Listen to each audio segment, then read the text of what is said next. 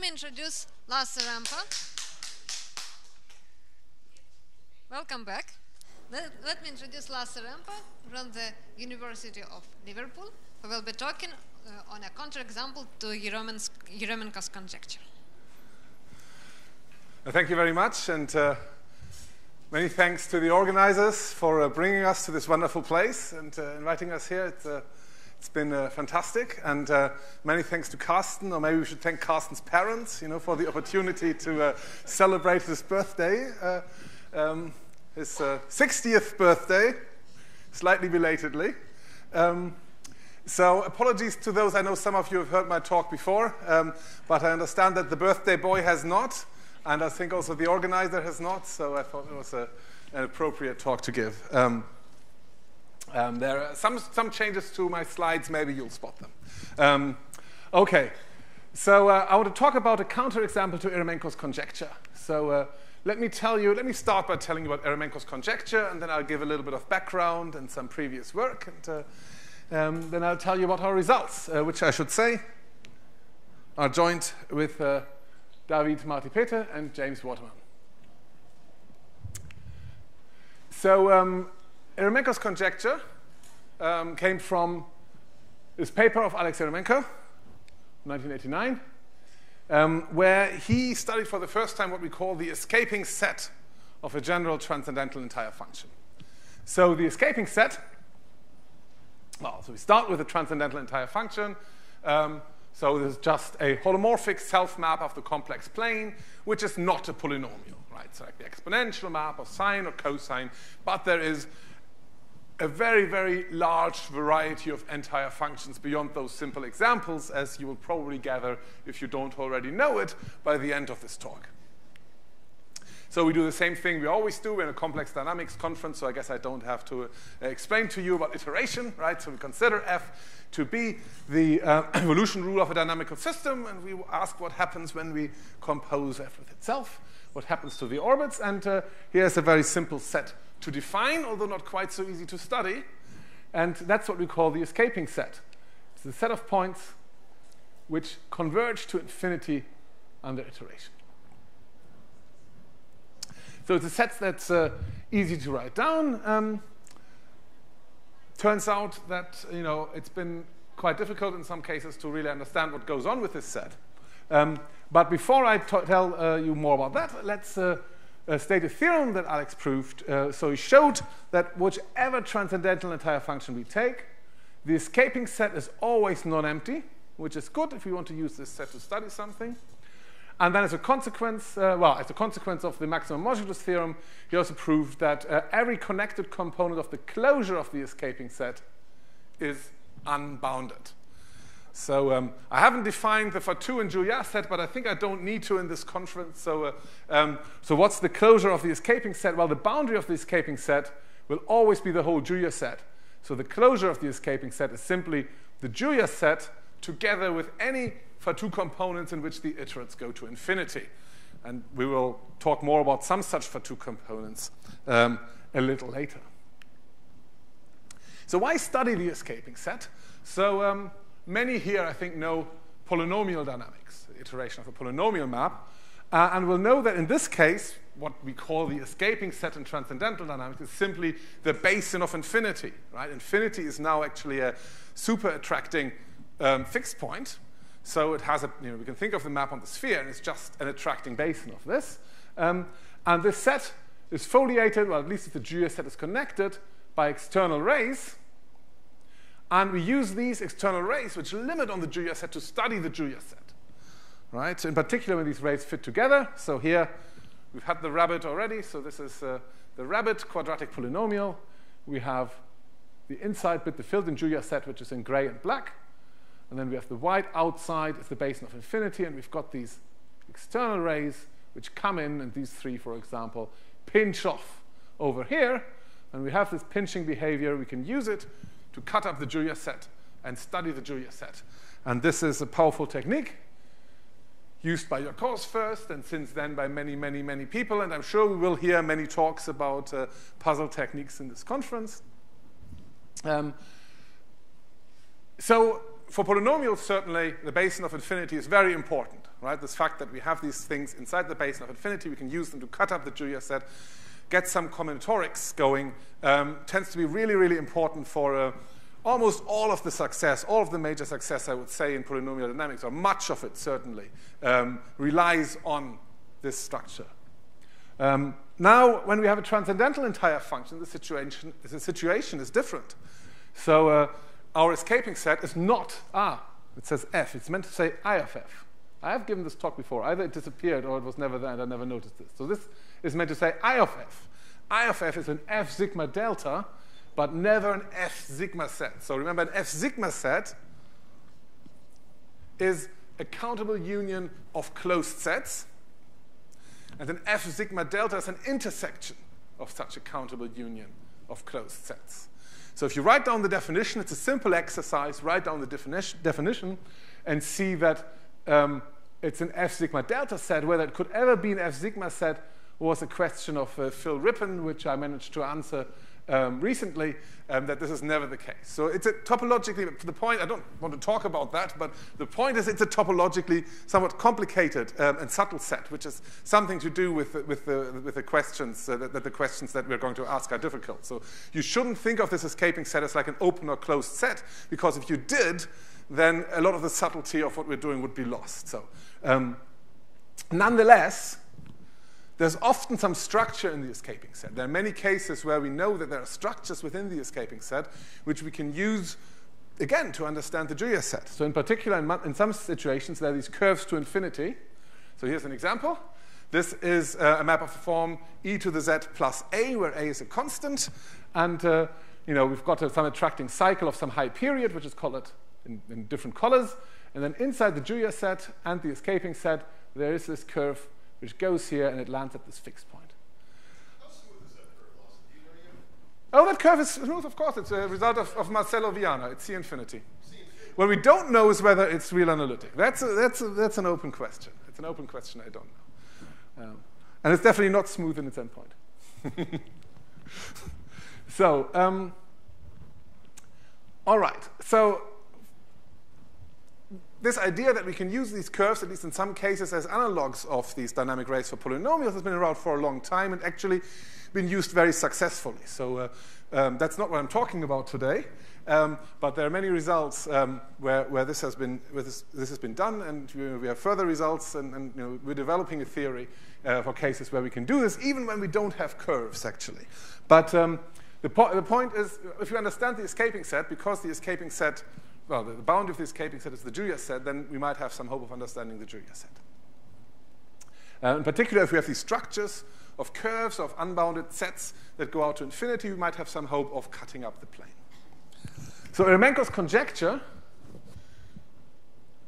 concerned the escaping set of a general transcendental entire function. And he says in his paper, it is plausible that the set I of f has no bounded connected components. So he proved that the closure of the set I of f has no bounded connected components. And his conjecture is that this is true for the escaping set itself. Or as I sometimes like to say it differently, oh no, I don't have it here. Okay, sorry. I have a rhymed version of this, but I decided not to put it on the slides today.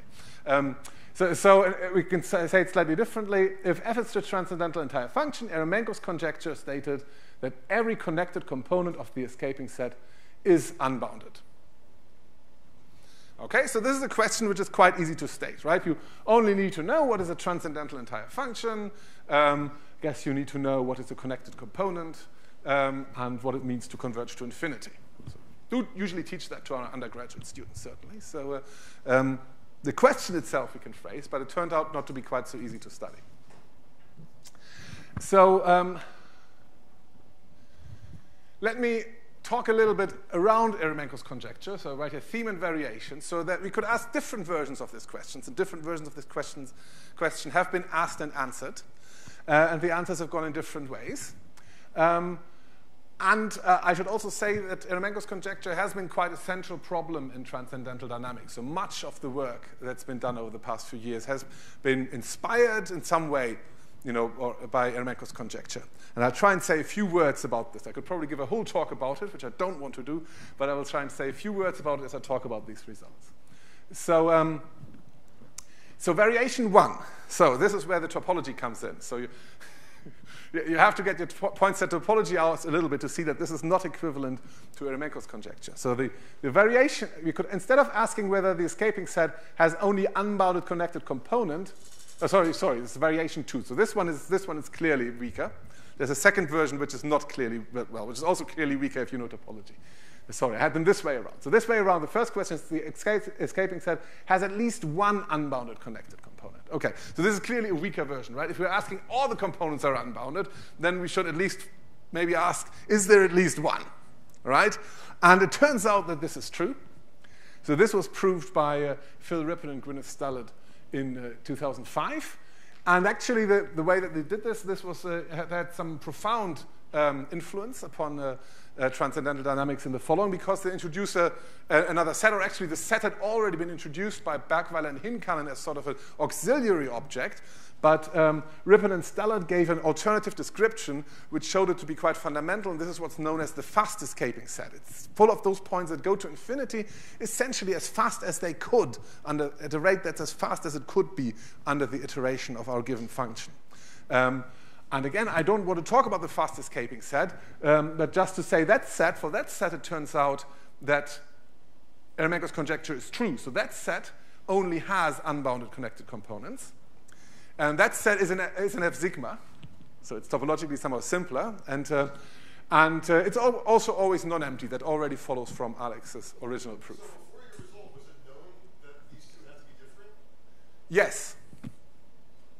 There's a result, but also this was I think Phil and Gwyneth gave talks about this, and someone asked this question, and they were like, oh, we never thought of this. So they proved that you can always have points that escape arbitrarily slowly, and in fact that was important in proving the result about the escaping set I mentioned on the previous slide.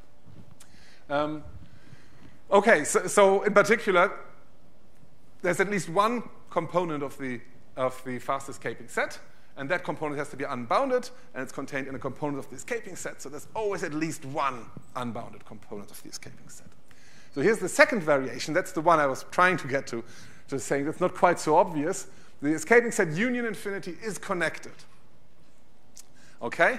So if we think of a closed set in the plane, then this is equivalent to saying every connected component is unbounded.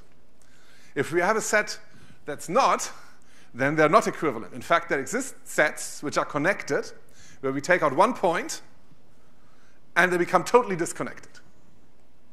In fact, these appear in transcendental dynamics. It's yet another talk, which I'm not giving. But this is possible, right? But I mean, how can this happen? Maybe I will draw a picture. Just, if you've never thought of these things, here's a very simple way of making such a set, which together with infinity is connected. I'm not going to make one which has an explosion point, but just one which is connected with infinity, but disconnected without. So I could imagine I take just some bunch of things like this. I mean, I could make it easier, but there's a reason that I'm drawing like this. So they go in. These converge to some point. So I take all these sets together with this point. Okay? So in the complex plane, this set is disconnected, and these are its connected component, and this point. So this connected component is bounded. But when I add in infinity, all of these guys are in the same connected component. And the closure of a connected set in any space is again connected. So the whole space is also connected because this component is dense. If you have a dense connected set, then the space is connected. Right? So this is an example of a set in the plane which together with infinity is connected, but which has a point-connected component. Turns out this is kind of a good picture to have in mind. So, but this is true. So this one is always true. So this was also proved by Phil Rippon and Gwyneth Stallard. Okay. Let's go on. I don't want to, I need to be a little bit faster so I get to tell you something about the actual results. But so I'll go through this a little bit more quickly. But so this is a version that Alex actually asked in his paper also, because it was motivated by these curves in the escaping set. And so he was asking whether it's true that every point in the escaping set could be connected to infinity by a curve in the escaping set. And this turned out to be false. So we proved that this was false in this Annals paper with Günther Rottenfußer, Johannes Rückert, and Dirk Schleicher in 2011. And also this, this together with some other developments in the class that we were looking at, studying the escaping set, has led to a really successful program in trying to understand a very large class of transcendental entire functions. Also then, for those who know what the class S is, so these are functions with finitely many singular values. There was a question whether this could be realized there or not. Then Chris Bishop came up with a technique which has been extremely influential, again, sort of inspired by this.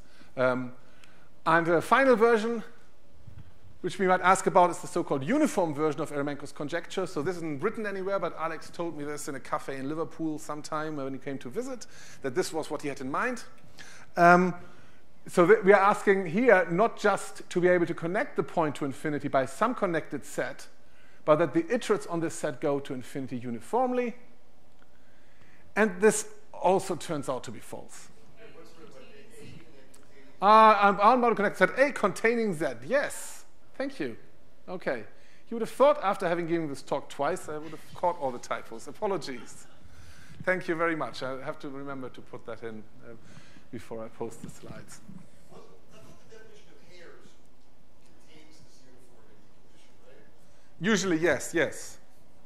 I'm splitting hairs here. Yeah, I can. No. This is very interesting, and there's a very interesting new result with Laetitia Pardo-Simon that I could talk about, but then I wouldn't be talking about what I want to talk about. So, yes. So what actually happens is what can happen is that you can have a function which has a component of the Julia set, and in this case, the whole component of the Julia set is in the escaping set in this case. So there's a component of the Julia set which is actually an arc to infinity. And all the points, as I said, go to infinity, but there's no sub-arc that contains the endpoint that goes to infinity uniformly. So somehow the endpoint goes to infinity, all the points go to infinity, but this curve keeps coming back to some bounded part of the plane. So this can also happen. So nonetheless, there are many situations. So we have seen now four variations. Two of them were weaker, turned out to be true. Two of them were stronger, turned out to be false. There are also a lot of cases where we know that Eremenko's conjecture holds. And I think I will go through these relatively quickly, and actually maybe I won't comment on them. I'll just go through them, show you them all. So there's a whole bunch of cases where we do know that Eremenko's conjecture holds. For example, in these counterexamples from the previous slide, we know that Eremenko's conjecture actually holds, because these are functions which are hyperbolic. They have bounded post-singular set. In this case, I proved that Eremenko's conjecture always holds. There are cases where we know that these curves exist, that these hairs exist, and so on. Okay, so this, of course, still leaves the question of what happens with Eremenko's conjecture itself in general. And there were some challenges, so I tried to solve this question for not quite 20 years, but certainly more than 15. And the difficulties were, so there were two difficulties, really. The first one was to really understand what a counterexample would look like, because the simplest functions that we might look at, hyperbolic functions, for example, we know that Eremenko's conjecture holds. So we were going to have some kind of behavior, we were going to have something which is sort of a little bit more complicated. So how could you get, you have to have the set which it has all these unbounded connected components, and it is connected when you add an infinity.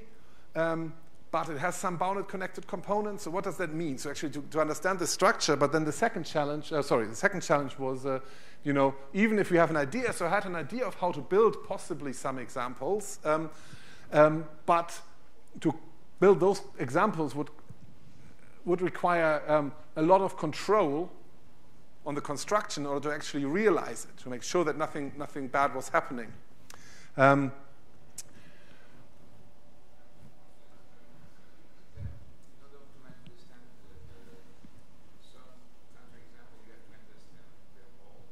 No, but you have to have some idea of what a counterexample could look like. You don't necessarily have to understand them all, but there's various ways in which we know these counterexamples can't arise. So you have to come up with some picture of how they could arise.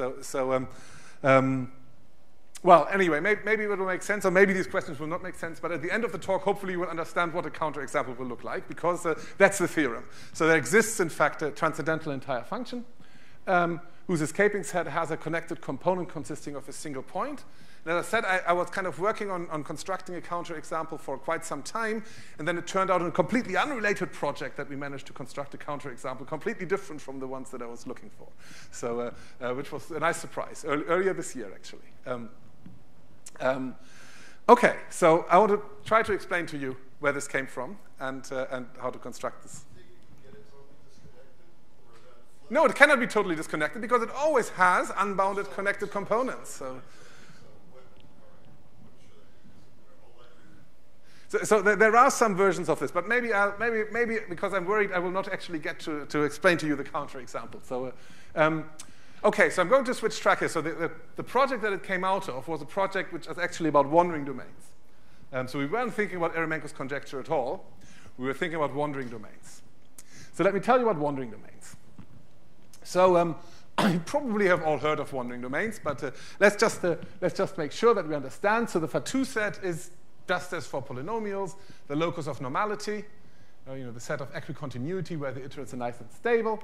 Its complement is the Julia set. And a wandering domain is a connected component of the Fatou set whose iterates are always disjoint from each other as you go forward. Right? So this is sort of important, so if there are any questions at any point, actually, just let me know. Now, the famous theorem by Sullivan, of course, says that rational maps do not have wandering domains. Entire functions, however, may have wandering domains. They do exist. And you can write down some explicit examples, and you may or may not have seen those, but I'm going to give you a different way of seeing that wandering domains exist, which is using approximation theory, because that's relevant for what we are doing. So there are various approximation theorems. Okay, so I'm going to give you one, which is Arachelian's theorem, or rather a special case of this. So this is important, so I want to make sure that we understand this. So Arachelian's theorem, well, it's actually about approximating arbitrary functions by holomorphic functions on some open set. So a function given on some closed subset of some open set, trying to find a holomorphic function on the larger set that approximates it. But I'm just going to talk about the plane. So the question is this. Suppose that I have a closed set in the plane. I have some continuous function on it. When can I approximate any such, well, not quite any such function, any reasonable such function by an entire function arbitrarily closely? So what do I mean by any reasonable such function? Well, if I want to be able to approximate arbitrarily closely, then I have to be holomorphic on the interior of the set. Because the uniform limit of holomorphic functions is again holomorphic. It's the theorem of Weierstrass, right? Just follows from, well, whatever representation of functions by integrals. And, so the function has to be holomorphic on its interior. But suppose that we have such a function on a closed set. It's continuous. It's holomorphic on the interior. Can we approximate it arbitrarily closely by an entire function? And Arachelian's theorem gives a condition. And in fact, it's a necessary and sufficient condition on the set A for this to be possible. And the condition is, the first condition is that the complement of A, union infinity, is connected. So this just means that, forget about the infinity, this just means that this has no bounded connected component. This is an open set. So this is not, adding infinity is not one of these funny things that we talked about before. It really just means that every complementary component is unbounded. So we have no holes. And then there's this additional condition that this set should be locally connected at infinity, which is sort of connected to this, but it's sort of a version at infinity. Anyway, I don't want you to worry about that one because it'll be trivially true in all of the cases that I'm going to. If the set is kind of sufficiently nice at infinity, then we can apply Arachelian's theorem. So this says, suppose that we have such a set, we have such a function, we can approximate it arbitrarily closely by an entire function. And it's a very nice theorem. There are other approximation theorems that one might want to use. I'm just going to use this one for today. Bless you. So the first people to use approximation theory to construct wandering domains were Alex Eremenko and Michal Ljubich in 1989. They didn't do the thing that I'm just going to do. They did more interesting things. But I'm just going to show you how to construct a wandering domain, a very simple proof that there are wandering domains using approximation theory. Okay? So it'll be useful to understand this. So we start with a sequence of disks in the plane. I've drawn them here going up, but it doesn't really matter. The main thing is they go to infinity. And it's not really important that the disks, they could be any sort of Jordan domain, certainly. So, for example, they might look like this. So what we're going to do is we're going to construct a wandering domain whose orbit, a wandering domain that contains D naught, and then the image of the wandering domain is contained in a wandering domain containing D1, and so on. Right? So it will go off up to infinity. So how do we do this? Well, we just build our function g that we want to approximate. So what I'm going to do is I'm going to take this whole thing, the closure of this, and map it right inside, let's say, to a point inside D1. That's a holomorphic function. That's OK. Of course, my entire function will not map everything to a point, but it'll be very close to it. Right? I can take this function down here, do the same thing, map it inside here, and go upwards. So now I could apply Aracelian's theorem. I will get an entire function that maps, whose iterate on D naught go to infinity uniformly. So certainly D naught will be in the Fatou set, and it will be one of those components where the iterates go to infinity. But for it to be a wandering domain, we should make sure that these are all disjoint. Now, there are various ways we can do this. For example, actually, if I made these things go to infinity very quickly, it would sort of be automatically satisfied. For reasons of hyperbolic geometry, one can, if you had an invariant component, then, but I'm not going to do that, so I'm going to do something different, but it's even easier. Okay? So what I'm going to do is I'm going to draw, first of all, an extra, there was something missing there, wasn't there? So I've drawn an extra disk down here. So this disk I'm going to map inside itself, again, the same way, just map it to the center, right, by my map G. So I'm going to create an attracting basin. So what I certainly know is that any points that are in the attracting basin of this fixed point will not be in the same Fatou component as any of these. And now I'm drawing some lines. So these lines go all the way to infinity in between them. And these lines, I just map inside my attracting basin, which I can do. So this is a set that I can apply Aracelian's theorem to. And so I do it. I approximate by a function, up to a small error, small enough that the same structure will hold for my approximating function f. And now I've constructed a wandering domain. Is that clear? So this is kind of important. This is sort of the very base case of any of the things that we're doing. Right? So this is the sort of thing. This is the sort of thing we're doing. Well, not quite. So there's a crucial difference between this and our construction, which I will talk about. But so wandering domains exist. Everyone agree? There are entire functions with wandering domains. OK, so the wandering domain that we just constructed is in the escaping set, as I said. Iterates go to infinity uniformly, locally uniformly inside this wandering domain. Such a wandering domain is called escaping. Now, it could also happen that they don't go to infinity. In particular, it could happen that they accumulate at infinity and come back to a bounded part of the plane. Now, there's a case I'm not talking about here, and that's another very interesting question, which I'm not going to talk about. But so that kind of wandering domain is called oscillating. So it's something which goes out and comes back, goes out and comes back. We don't know whether there's any other kind of wandering domain. That's an open question. We don't know whether there could be a wandering domain where the orbits are bounded. And probably if we knew that such a thing couldn't happen, then we'd have a new proof of Sullivan's theorem that doesn't use quasi-conformal surgery. So it is, well, if that was true, it would be so every orbit inside the wandering domain is bounded. Of any point inside the wandering domain is bounded. Or the omega limit set is bounded, right? I'm not talking about the wandering domains themselves or the accumulation set. So that's a very big question, but again, I'm not shedding any light on that one.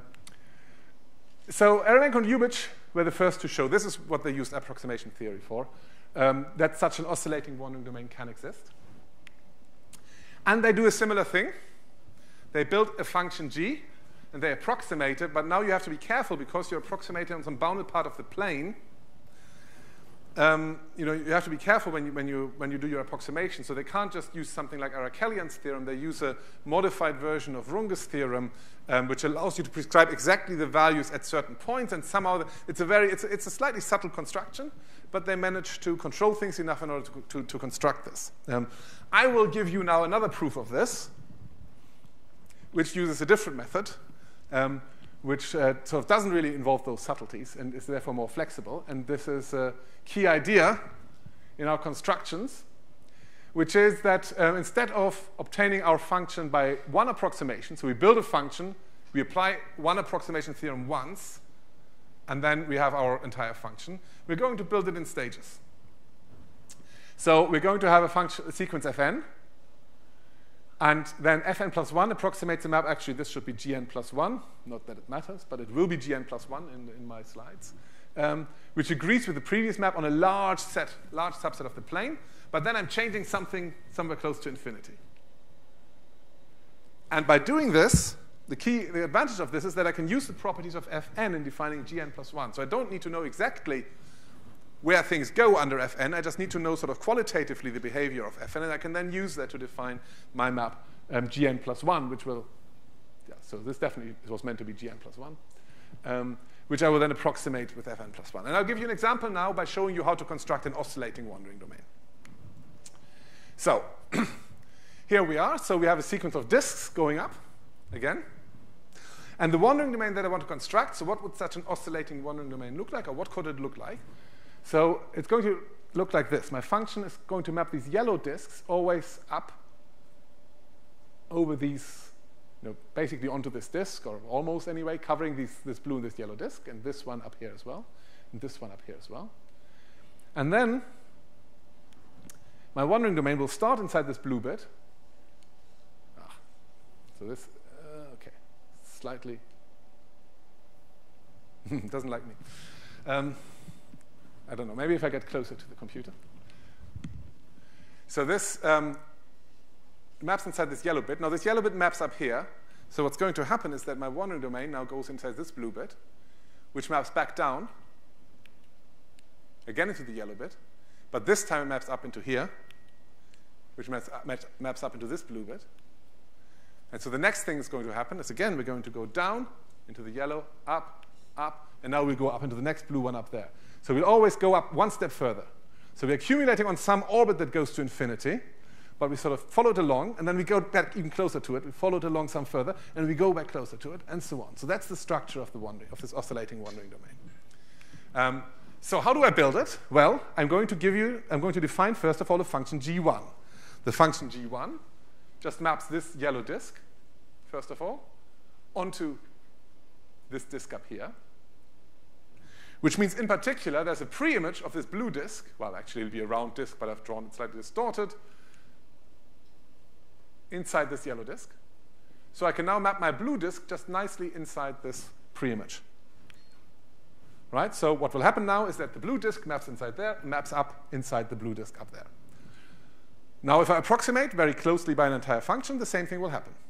This is my function f1. Now, I want to build the next function, g2. So this function will agree with f1 on this half plane, let's say. Everything that I've already constructed, I will retain. And then I will map this yellow disk up onto this big disk up here, which means that this blue disk now has a pre-image in here, and that then has a pre-image inside there. Because the function f1 also maps the yellow disk or some slightly smaller disk univalently up over something that covers both of those disks up there. So I've got this little disk in here, which goes to here, which goes to there. So now I just define my map G2 on here to map inside that little pre-image.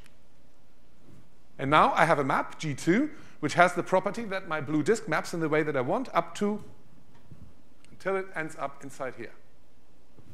And I approximate arbitrarily closely by a function f2, and I can make sure that my function f2 has the same property. And now I just continue. I take a function g2, which agrees with f2 on that half plane, even more closely than previously. And I have a function g3 up there. I get a sequence of disks. I get a disk inside here, which maps in there, which maps in there, which maps into a blue disk we can't see. and I continue inductively. And if I make my approximations on these sets close enough, then my functions will be a Cauchy sequence, and therefore converge to an entire function, which has all the properties that I want, and I've constructed an oscillating wandering domain.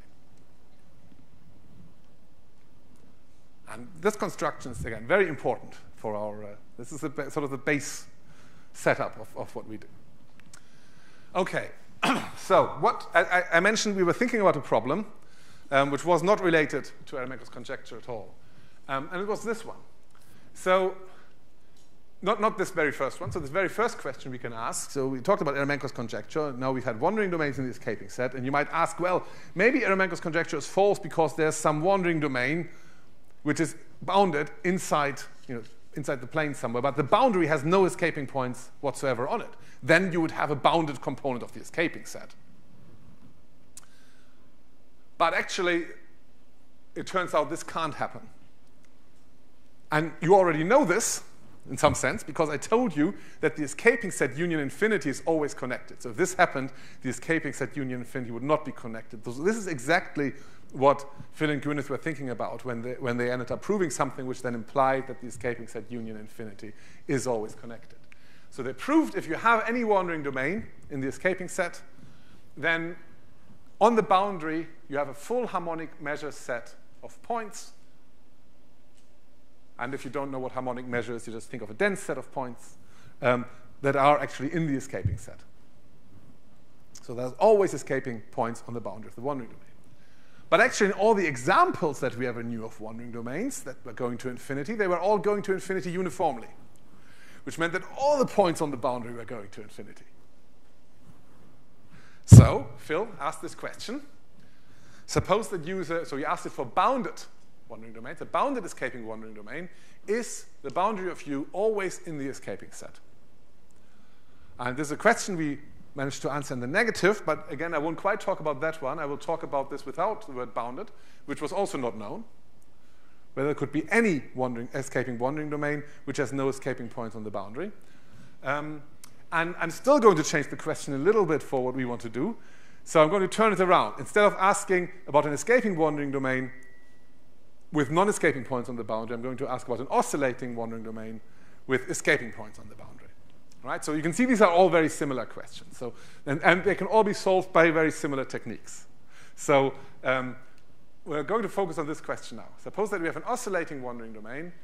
Can there ever be an escaping point in the boundary? Okay. I think I'm doing okay. So we show that this can indeed happen. We can construct a wandering domain with an oscillating wandering domain with an escaping point in the boundary. So there are two key ideas that I need to tell you in addition to the previous proof. So the first thing is, so in the construction that I did, obviously my wandering domain, the spherical distance of it as I was going to infinity, well, actually the spherical distance overall of the wandering domain was shrinking down to 0. The spherical diameter of the wandering domain was shrinking down to 0. So all the points on the boundary had the same behavior as well, actually, I didn't prove that the whole wandering domain was shrinking down to 0, but certainly I didn't get any information about points on the boundary that were far away. So in order to do this construction, if we want to make a construction of a wandering domain which is oscillating, so it comes back to a bounded part of the plane, but it has some point on the boundary that goes to infinity, the spherical diameter of my wandering domain has to be large in some places. Right? Because there will be points which are close to, which are not far away from 0, and there will be points that are close to infinity. So I have to have some definite spherical diameter. So I can't do that if I only have control inside these disks. So instead of using disks, I'm going to use strips. And that's okay, because of Aracelian's theorem. So the key thing about these strips is that they have some definite width as I'm going out to infinity. So everything will be always nicely mapped inside the places where I approximate, so that if I make an approximation up to a small Euclidean error, I will still maintain the same structure. So instead of having these yellow disks which we're mapping up, I'm going to have, sorry, is there another? No, there isn't, actually. So I think I was going to go to the board for this. I'm going to have my sequence of strips. Do I have a yellow one? Yes. So I'm going to have my yellow strip. I'm just going to use the map. Z maps to 5Z. So this is a strip of height 1. It'll map to a strip of height 5. And it will cover, in particular, two nicely well-separated strips of height 1.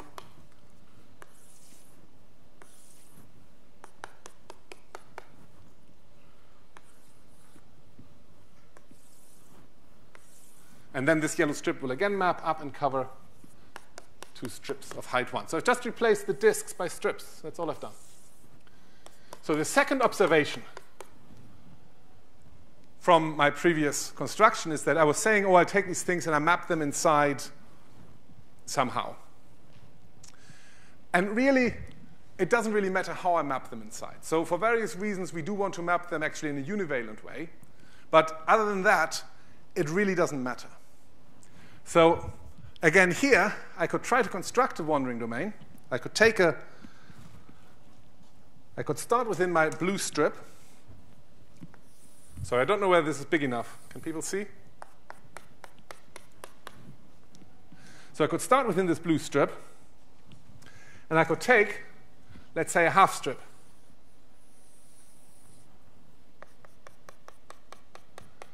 And now what I know is that this yellow strip, it has some pre-image inside. So this yellow strip maps over here conformally. So this yellow strip has some pre-image inside, which is the little disk that I drew before. So I can just map my half strip inside this strip any way that I want. So in particular, I can map it in such a way that, let's say, I've got some point here, and I want to make sure that this point comes back somewhere to the middle, so that I get my oscillating orbit. But I want that this point on the boundary actually maps kind of really far away, so that when I'm up here, I'm kind of close to infinity. So I want this point to be oscillating, this point to be escaping. And I can easily do this by finding the right conformal map, really, by making this sort of thin enough. So I map this strip inside here.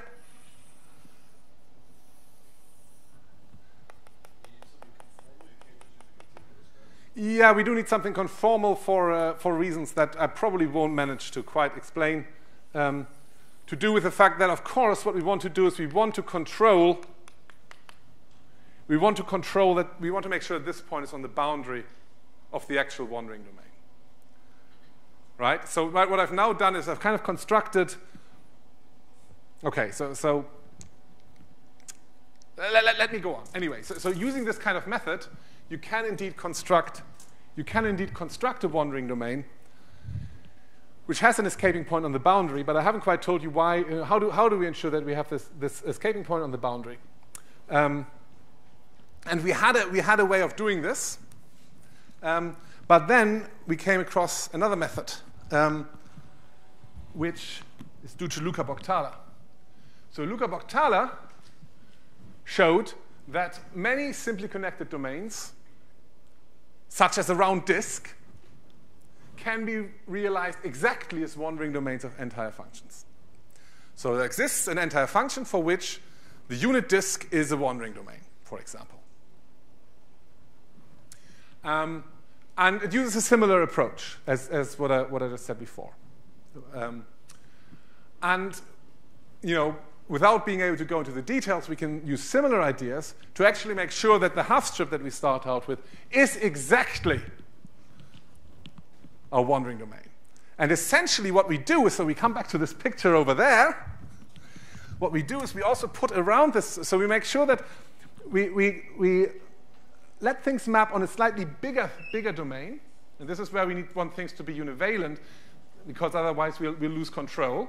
We'll have a slightly bigger domain that maps in this way. And then we'll also have around it, we'll have a little, sorry, I'm going to go over here. So outside of our strip, what we'll do is we'll have a, so this is like at the end stage when we're defining our map, right? So on here we're defining our map so that it maps down there inside the strip again in some specific way. And then we also take this curve that goes all the way around it, and we just map that into an attracting basin, just like we did before. So what we'll get in the end is a wandering domain which is a half strip, It's an oscillating wandering domain. And it has an escaping point on the boundary.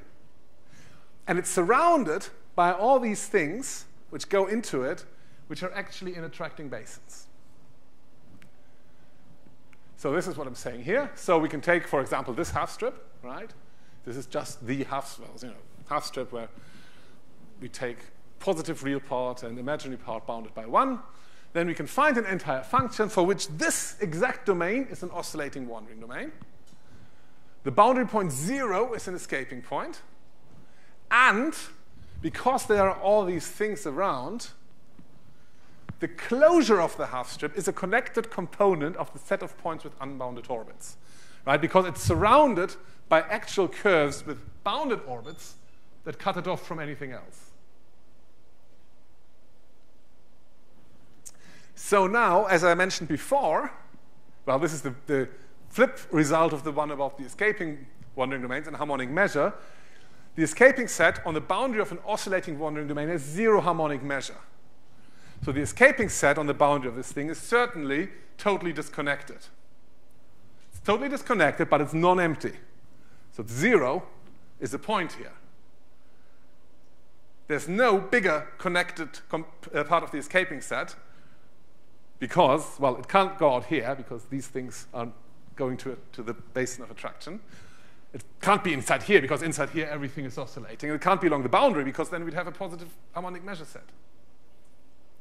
So we found a point component of the escaping set. And that's one way. I mean, I said the example originally, but it's actually an example. We have other examples, other counterexamples to Eremenko's conjecture that we can make. But this is one way to make a counterexample to Eremenko's conjecture. And I have a few minutes left, so I will just mention a few further results. So actually, there's kind of a whole technique now. And there's various other results that we get from this. So in particular, as I mentioned, we can get an escaping wandering domain, bounded or unbounded, whose boundary contains these non-escaping points. And we call these points that behave differently on the boundary than the domain behaves maverick points. We also have a result which strengthens Bogtala's result a bit, which shows that we can construct all kinds of basically anything, any full compact set can be realized as a wandering continuum of an entire function whose boundary is in the Julia set. So in particular, we got lakes of Wada, which was a long-standing open question. But anything you can draw. So for example, you could draw this set. And this is, you can find this, you can find an entire function where there's this set so the black set is in the Julia set, and all of these white things are wandering domains kind of going off to infinity. The exact set. The iterates. So these things are mapping somewhere over to the right, where there's another copy of this set. Okay, that's not the whole Julia set. This is not the whole Julia set. This is contained in the Julia set, of course. This is contained in the Julia set somewhere. We give a complete description of what sets can arise as bounded Fatou components and bounded Julia components of transcendental meromorphic functions. Basically anything you could imagine, sort of, There's some simple conditions that have to be satisfied, but subject to those, you can make anything. And finally, this is not written yet, but we have sort of a general theorem which says that we have some kind of non-autonomous holomorphic system. We can realize this as wandering dynamics of an entire function. So for example, we might have an actual quadratic polynomial. So we might have a set, so not exactly the set in this case, but something which is homeomorphic and close and actually diffeomorphic to it inside the Julia set. And it gets mapped out, but it gets mapped out not in a one-to-one fashion as in the previous examples, but the dynamics on it, if we kind of move it back, is the exact quadratic polynomial that we had before. So this was an answer to various questions coming from work of a paper with a lot of authors, Miriam, Nuria, Phil, Gwyneth, and Vasso, who are constructing various Blaschke products, and then with certain behavior, and then there was a question whether this could be realized by entire functions, and it follows from our results that you can. Okay, so it is 10 to 4, so I think I need to stop. So I just say happy birthday, and thank you very much for your attention.